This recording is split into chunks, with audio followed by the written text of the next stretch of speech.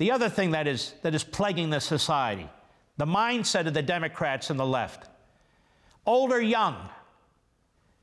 If you're a baby that's yet to be born, they don't view you as a baby. Now, if you're a baby that is born, they don't necessarily view you as a baby. Post-birth abortion. This is what the governor of Virginia was talking about. This is what the governor of New York is defending.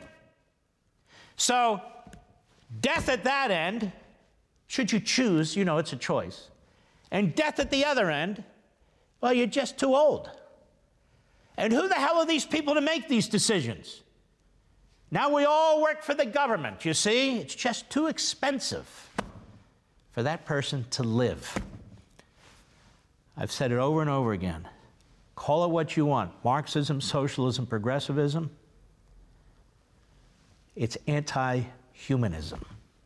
They talk about people, they talk about the little guy, but they never talk about the individual human being, ever.